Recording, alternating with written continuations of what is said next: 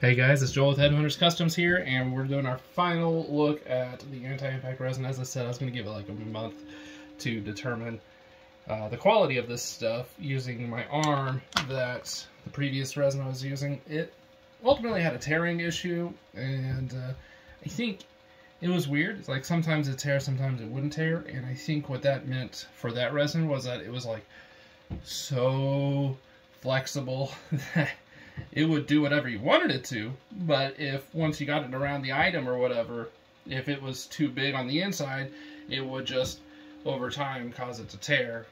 And so I think that's what I was dealing with. So when you have a prototype that already isn't like the best design, I hate to say it, but I designed it all myself, so I'm just beating myself up.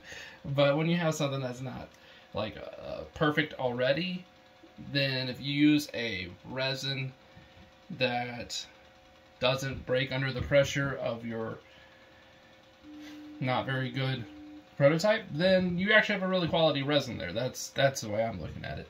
So this one then was based off a design that I don't think I've ever actually had them split in the holes or along the back. So I must have designed that pretty good from the get-go. But I just wanted to point out then, so if you're looking at this one, that's the way it looked perfect. This is what it looks like after I had to put an arm in there. So you see that I had it so nice and tight that there was like paint wear from the arm. It's kind of, but like there is no wearing of the resin anywhere in this.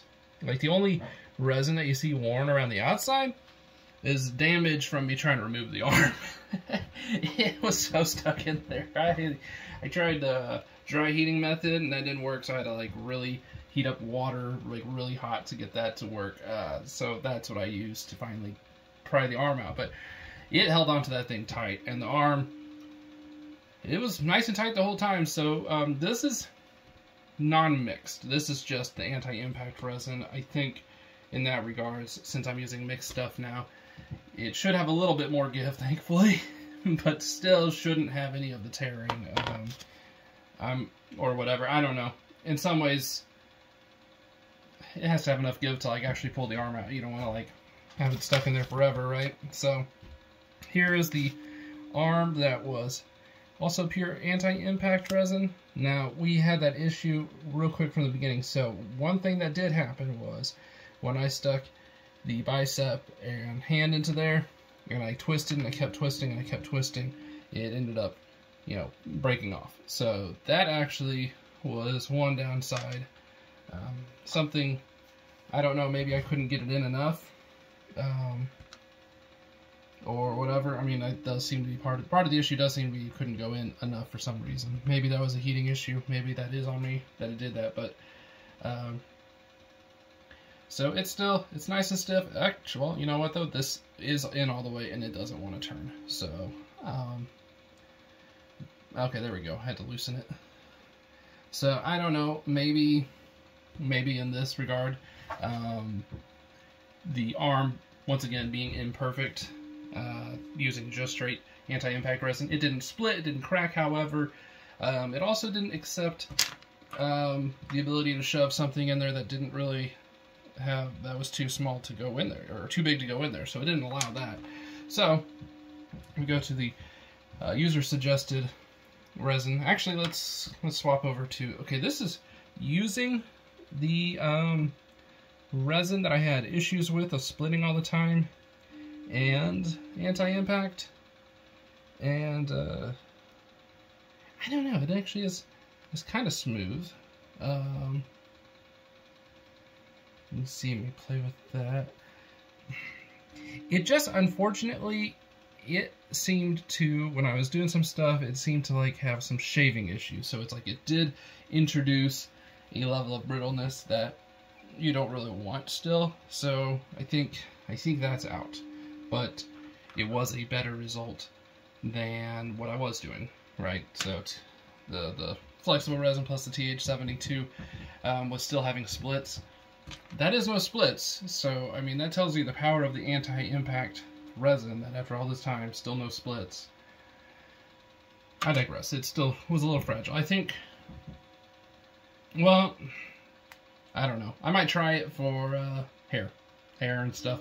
Maybe stuff that needs to be a little bit more flexible. Maybe that's what I do need to try that on. I was giving it a rough time because I couldn't do this, but in fairness, this was a rough design from the get-go, so maybe there's something there. Maybe I can go ahead and still use that flexible resin for things like my head sleeves and stuff, because it might actually be a little too rigid still with the other stuff. And maybe for hair, I don't know. I get nervous knowing that that stuff has caused splits and things before. But anyway, so here we have this arm, these supports on it. So anyway, so here's the one, the user suggested resin mix, and I think it's by far my favorite of it.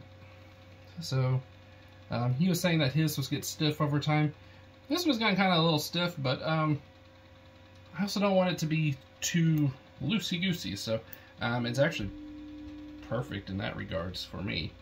Like, it's not falling, still not falling. You know, this stays in place where I put it.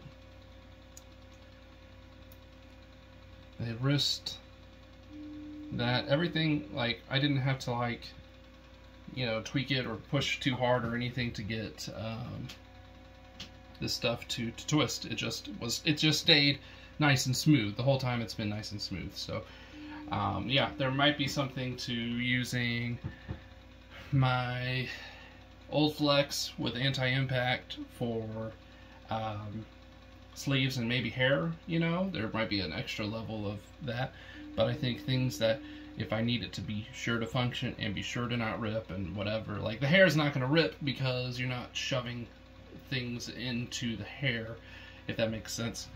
So that wouldn't rip. But the sleeves, if they rip, it still functions. It doesn't stop functioning because it tore.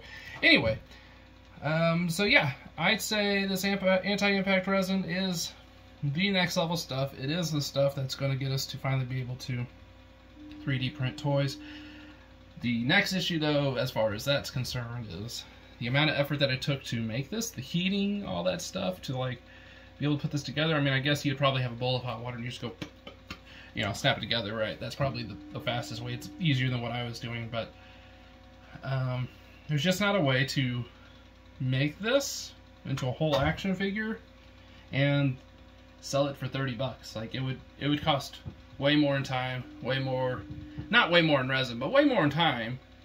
And people seem to like, there's like that line of like what they're willing to spend, and I don't think people are willing to spend more than $30 on a basic buck that isn't even skin colored, right?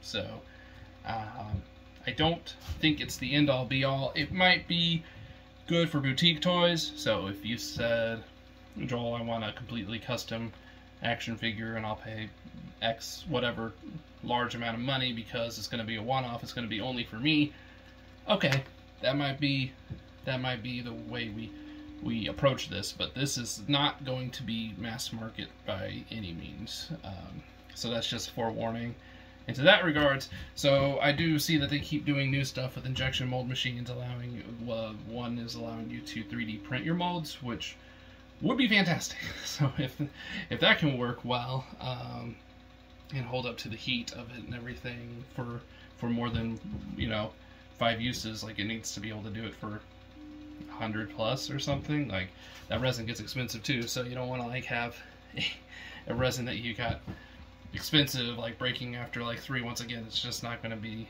a fruitful endeavor. So always looking forward and always working my way there, but at the very least I can prototype completely. So prototyping purposes, fantastic, we can prototype completely and it'll work great.